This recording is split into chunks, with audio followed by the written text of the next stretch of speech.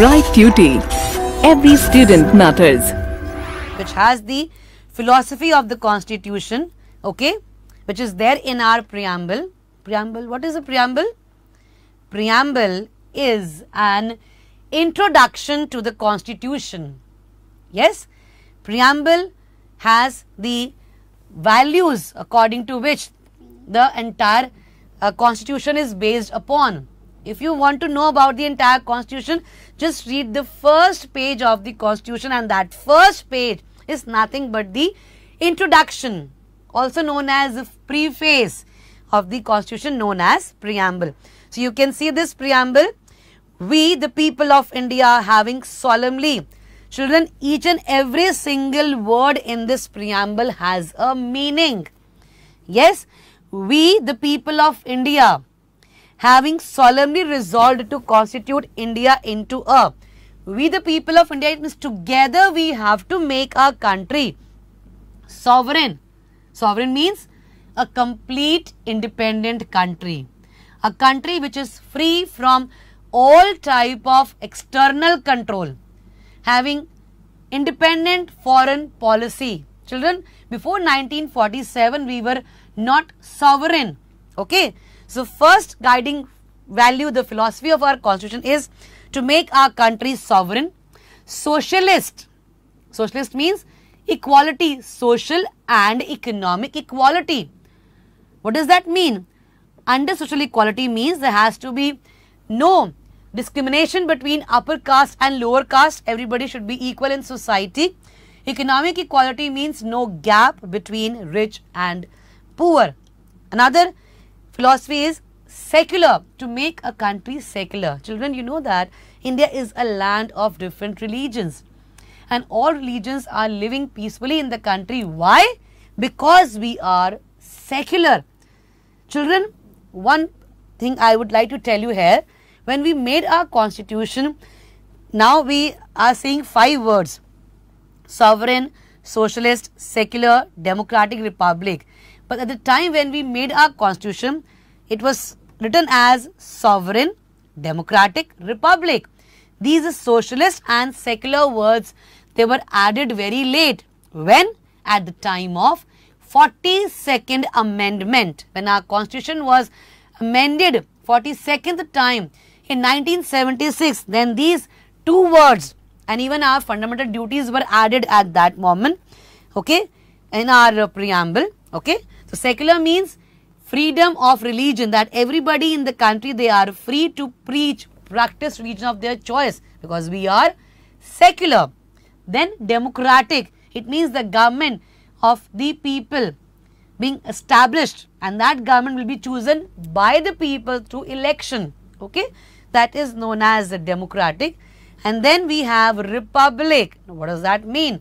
Republic means the head of the country, that is the president, is not a hereditary monarch, but he is an elected head. So in our country, when we call India as a republic country, it means that in our country, the head of the country, that is the president, he is not a hereditary monarch, he is not a ruler, he is not a king, but he is also chosen by the people indirectly, okay.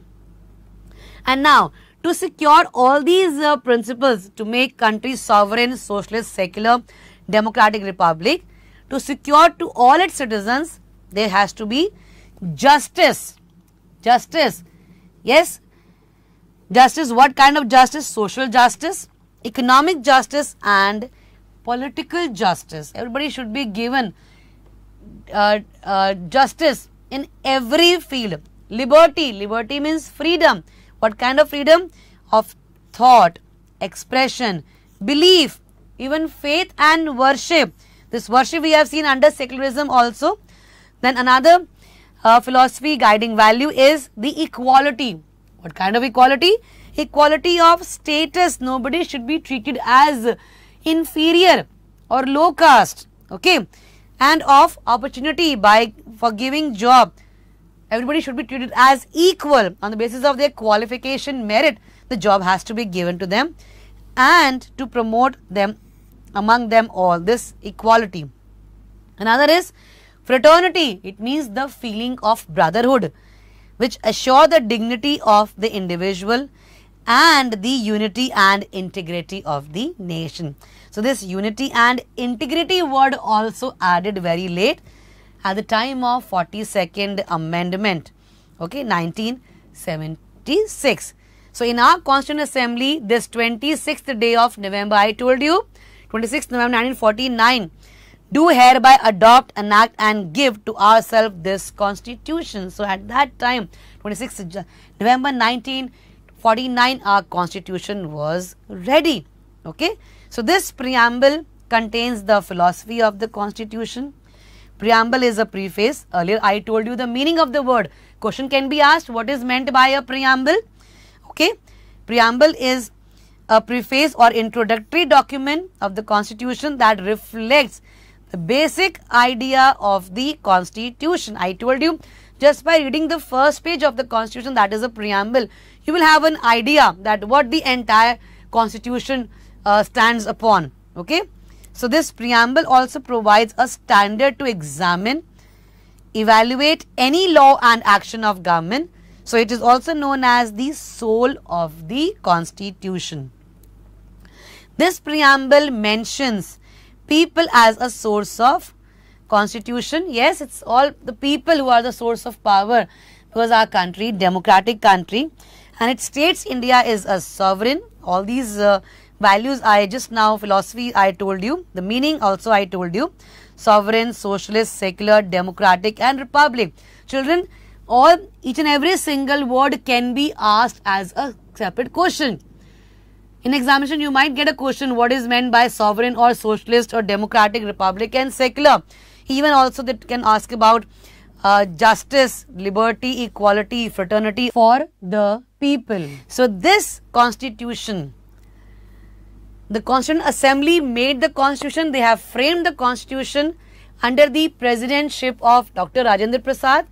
But that Constitution was actually being drafted.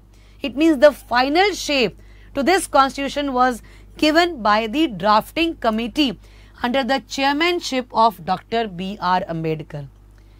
What is the difference between Constituent Assembly and drafting committee? There is a difference. Constituent Assembly, they have written down everything which they felt right in the Constitution. But finally, when the time came to have a final draft of the Constitution, so that drafting committee, they have made certain additions, and also they have deleted some of the things from this Constitution and then prepared a final draft. And this work was being done under the chairmanship of Dr. B.R. Ambedkar. And this is the preamble which was finally, this Constitution was ready on 26th November 1949, but it came into force on 26th January 1950. Okay. So now we have discussed about the Constitution.